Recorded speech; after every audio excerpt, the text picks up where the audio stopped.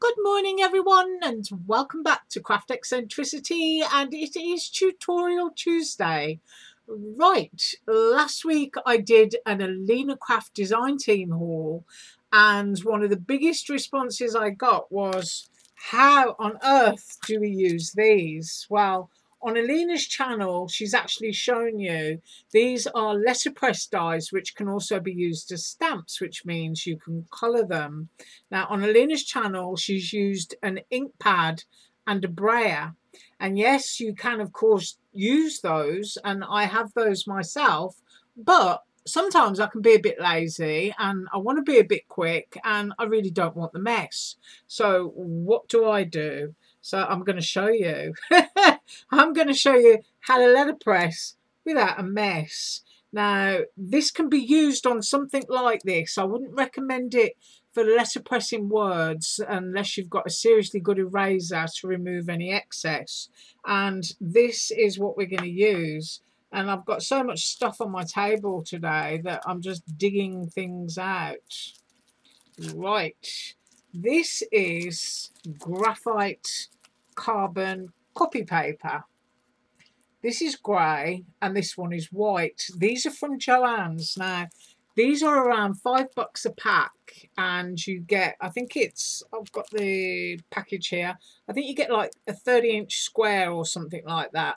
So it is quite expensive, and it's by Royal and Langnickel. Now Walmart used to do this but I couldn't find any, so I was really lucky to grab some in Joann's. On Aliexpress you'll get 150 sheets for $5, but then you've got to wait for it to arrive.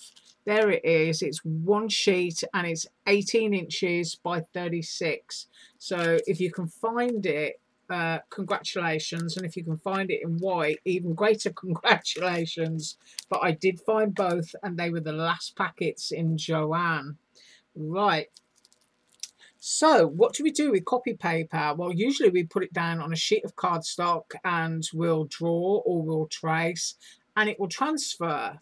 But when you put it under pressure with something like this, I used to use it with my embossing folders to create a really sort of industrial steampunky type effect. And if I've got time at the end and I'm not overrunning my clock, I'll certainly run an embossing folder through and show you. But that's how I would choose to do these, with maximum amount of efficiency and no mess. So I actually cut the two Santas and did those. Now this is the graphite paper that I have left. I could, if I wanted to, run that through with a couple of sheets of cardstock on top to pad them out, and I'd be left with a very grungy, distressed outline in grey, and all of this bit you see here would be white. It's exactly the same as foiling. You just get the reverse of your images there. So I cut two and I did do the Santas, and then you end up with an outline, you see, that you can see and that you can colour. So it just makes life super, super easy. And I did my Santas with my Touch 5 markers, and the Santa bag is outlines with a white gel pen, as is the boots. But because I've already done these and coloured them, I've decided I'm going to do another Santa, but this time we're going to try and cold foil the outline of it. So that's what I'm going to be doing with Santa again, but that's what you get with your graphite paper. It will cleanly and very quickly just press and stamp the outline. Now, if you've bought dies in the past, you know, paper piecing dies, and sometimes, to be honest, there are a few sellers that don't quite know how to do them, and so what you end up with is this incredibly detailed die which looks absolutely awesome. but you'll run it through, you'll get the embossed outline, and then I know some people will panic and think, how on earth do I colour that in and make it look tidy? Well, you use graphite paper. That's how you make it look tidy. And then it's like someone stamped, embossed and cut that image for you. So get yourself some graphite paper, and then you don't have to hide those dies anymore. You can drag them out and use them. So there are two Santas showing you that way, but I'm going to do the flower, and I'm going to do the flower in the graphite, which is the grey. This is quite literally pencil on a sheet of paper, and it's your shiny side that will go down so that you've got this like frosty matte side facing you. And then you'll put your embossing piece down, you run that through, take this paper off, and then cut your shape and colour it however you want to colour it. So we're going to do the flower, I'm going to do that, and we're going to colour it. And then I'm going to show you how it looks with the white graphite paper, and you can see that shiny. Flip that over, and that is frosty. So we're going to do it in white onto black, and then I'm going to use some Pearlex or mica powders. If you've got the perfect pearls, it's exactly the same thing. I just use a makeup brush that I got from Dollar Tree. These come in palettes, and you can use the makeup as well if you want to, just like Pearlex, if it's got enough mica powder in it. So we're going to do black with the Pearlex, and as I just said, we're going to do Santa, and we're going to do him by embossing. I'm going to use a sticky embossing powder. I'm going to use an embossing pad, so that what's left should be a sticky outline once I've heated it. And then I'm going to go over it with some foil that I've had in my stash for years, and see if we can't get a foiled outline of Santa. Right, so last week I showed you just plain embossing and cutting into gold foil, which is something I really love because I love to be able to stack stuff like that up. Right, so I'm going to put things in order so I understand what I'm doing, and I'm going to move loads of stuff out of the way, and I'm just going to go and run those, the black and the white, or shall I say the grey and the white, on the flower through my machine, and I'll be right back. Okay, I've done that, and this is what you end up with. Now, as you can see, because I cut large pieces, and actually I suggest you cut smaller pieces so that they're just a little bit bigger than the actual die, the letterpress die that you're running through. But because these are graphite, which is pencil, you can take your eraser, and you can, if you need to tidy up there, just very gently go along with your eraser, and you'll remove what you put down. But because I'm now going to run away and cut out the design that I've just done, I'm only going to be bothered to concentrate on any bits that might be within that edge there. So I'm going off to cut this out so that we've got the nice shape, and I will also do that one, and I'll be straight back. Okay, so I've done that, and as you can see on this one, there's very little really. There's maybe a tiny bit there if you wanted to be a bit picky, and you can just take your eraser and just gently remove that, and that's absolutely fine. That's ready to go. You've got a good quality impression, and there was nothing on the outsides of cutting that one, so that one's clean and good to go. And just like a pencil, you know, get your markers or your watercolor. If you've cut it in watercolor cardstock, your graphite will go down regardless of the style of cardstock that you're using, and you can just go straight in and color those. But as I said, you know, I've already colored these in Touch 5, so I'm going to leave that one untouched, and I think when I come back to Alina next week, I'll make a few of these and pop them onto a card and layer them up. Because now that you've got your outline, you see, you can fussy cut your flower, and you can bring your flower up even more dimensionally by layering a few up there. I mean, if you cut 3 of these and stack them and 2 of those, then you've got this awesome dimensional bunch of flowers. Now, I've called them magnolia. I don't know if they are peonies or magnolia. You can tell me below. I don't mind. But what we're going to do is I'm going to show you what the white graphite looks like with that. And I'm going to move the die.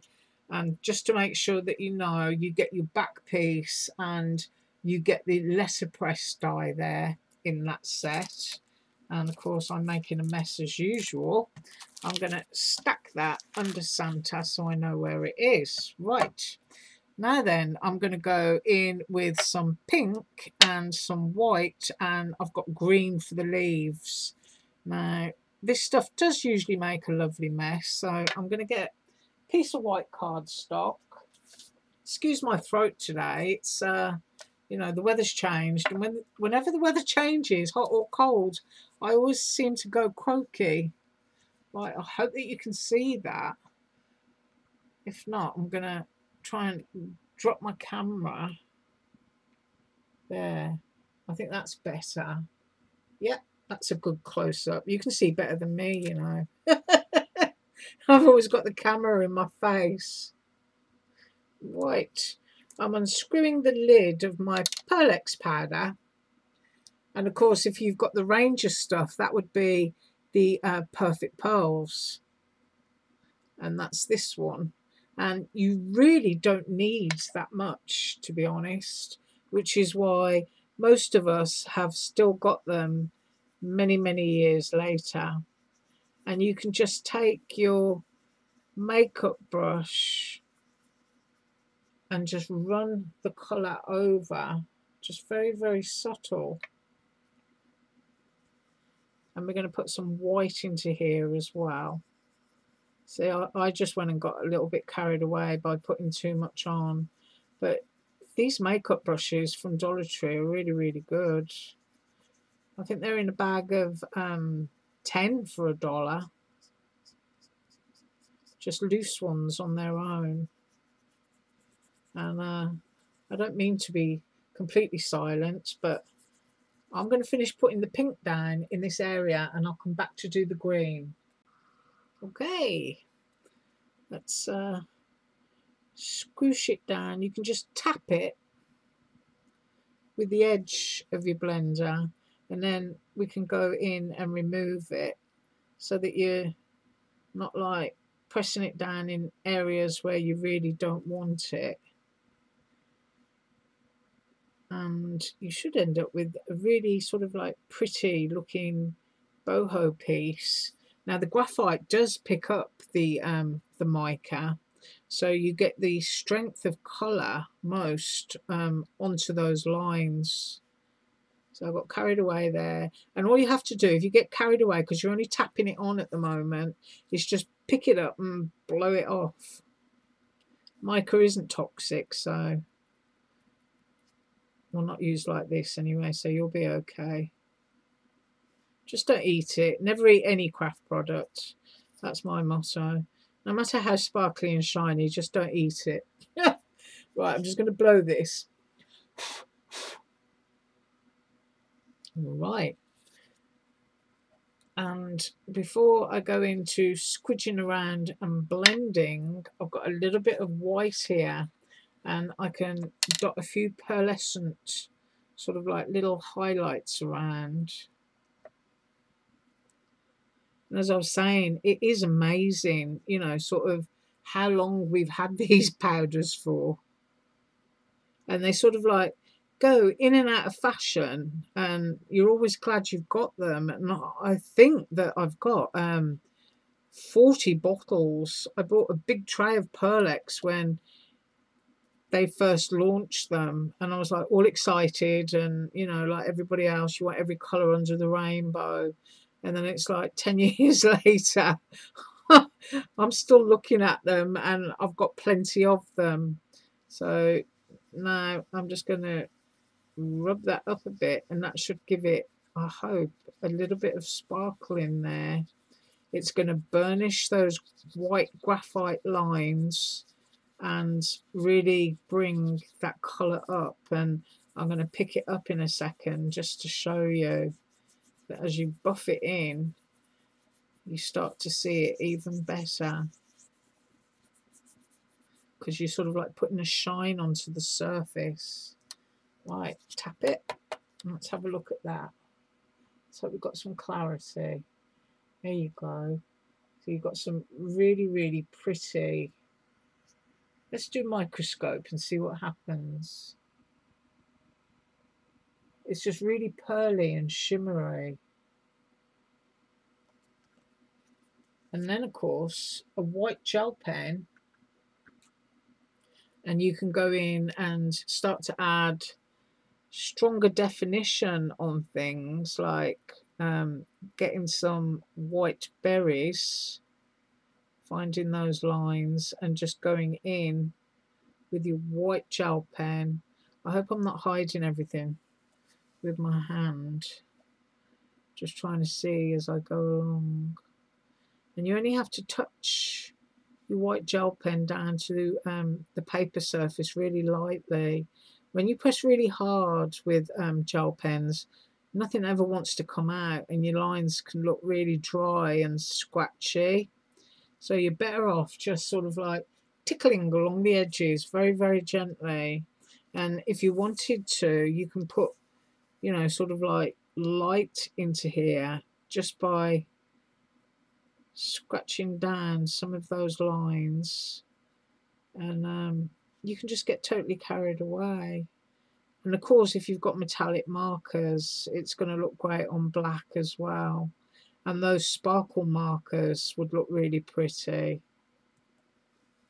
But you can start to add in your own details and you can get something that looks really, really nice. So that is the easiest way. That's in the white. This is in the grey graphite, to get your impression and see what you're doing for colouring. And as I said, I did exactly the same thing when I was doing the Santas, so that just like this, you've got a nice outline that you can colour into. So that's how the Santas were done. Right, next up, I'm going to cut a Santa. I'm going to go away and do that. I think I'm going to do this one here. And I've got to ink it up with an embossing pad. So let me grab that and I'm going to be straight back. Okay, so I've got my Santa and I've got my piece of cardstock that is going to go on.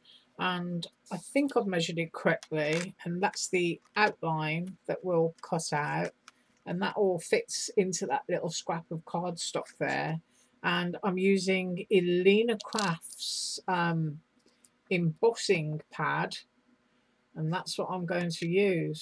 So I've just got it here, and I don't know if you can see it, but the texture of this die, when you rub your finger across it, is kind of like it's got a silicone or a little bit of a rubbery surface.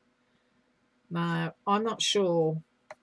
In fact, I'm going to do this. I'm going to put the die in and I'm going to press it because I know that I want plenty on. And I'm going to put that up there and I'm going to press that down as well. And hopefully he's all coated. Hold it by the edges. I'm just going to put the lid back onto that. And then I'm going to find the area of my cardstock where I know I'm still going to be able to cut. That's what I've got, and I'm just going to go off and I'm going to run that through. Right, I hope that we've been lucky enough that the embossing powder, just chuck it all out because you can put it all back in, is going to stick here. So I've put plenty on. And if we have a look, we can see that it has stuck. If you've got one of those dust bags, don't forget to do it on your cardstock, because you know me, I'm a little Miss Forgetful. So take off any bits that might show up, and I'm going to do that again. You can see the humidity here in Florida, so you get big lumps.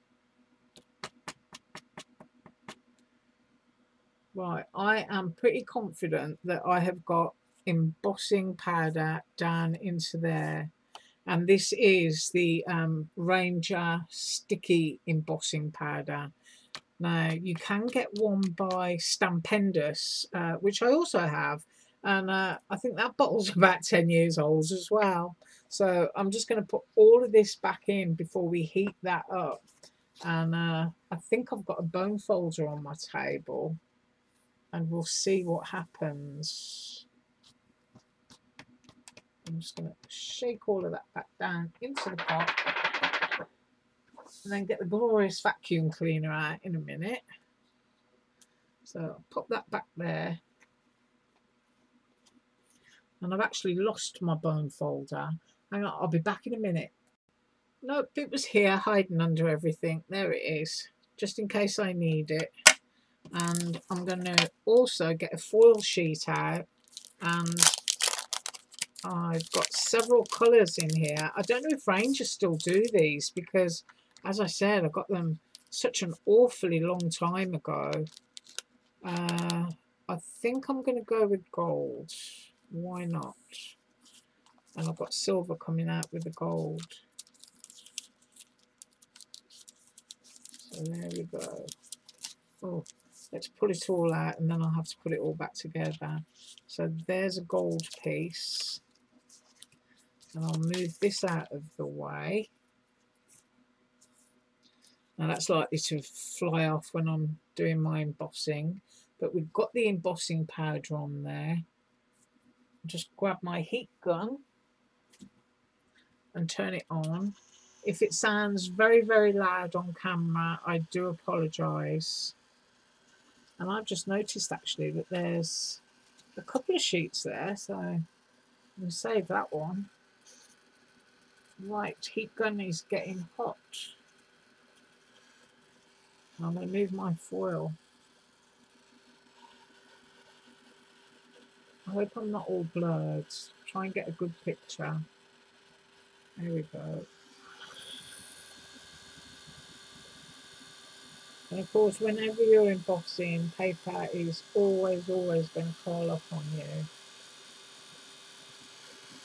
But just get it all melted and squishy.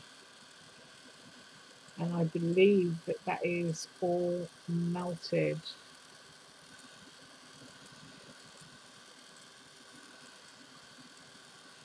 Yeah. So now what we have to do is pop this down over the top. And this is why I wanted my bone folder. I don't necessarily want to create any big dints or anything into it. I just want it to make contact with that sticky area. Now, I have never ever done this before. I don't know if it's going to work, but I'm pretty sure we're going to find out. It may or it may not. Look at that, I didn't need the, I could have just used my finger. It's one of those things we all learn. Oh, well, I can see the legs showing up there. Not so much on the body area. I'm just going round and round. I'm going to have a little peek. Ooh, no. But I tell you what, now that I can see the outline, I think what I'm going to do is put the die back on top and send it through. That could either be extremely interesting or very bad. I can actually line that up with the feet. See where I've rubbed through there. I can actually see where his foot is, so I can line it up. So this is an experiment, and as you know from experience, not everything goes well on this channel. But I'm actually going to run that through and see what happens. I'll be right back. Okay, so I did it, and obviously you can see the outline in the foil, But did it actually fall out, Santa? Right, I'll let you be the first ones to see it. Let's see what happened. Did it get down in there and make a good impression? Or is it all sort of like itty bitty? Let's do a close up. There's a little bit of kind of extra there on the leg, but there's no embossing powder. Oh, no. So, although you've got an outline with a little bit of sparkle, it's not as successful as you would want it to be.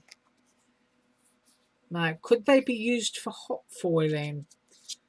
I don't think so, because, as I said, they feel like they have a sort of silicone coating on them, almost like a stamp.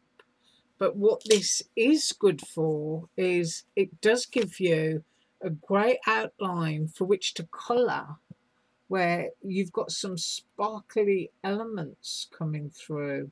So that could be interesting. But for cold embossing, no, it did not work. But I have got a very pretty impression in my foil there. So I don't recommend it for foiling, but I do recommend it for cutting and embossing foil cardstock. And I don't know if I've got that card in my box. If I have, I'll grab it.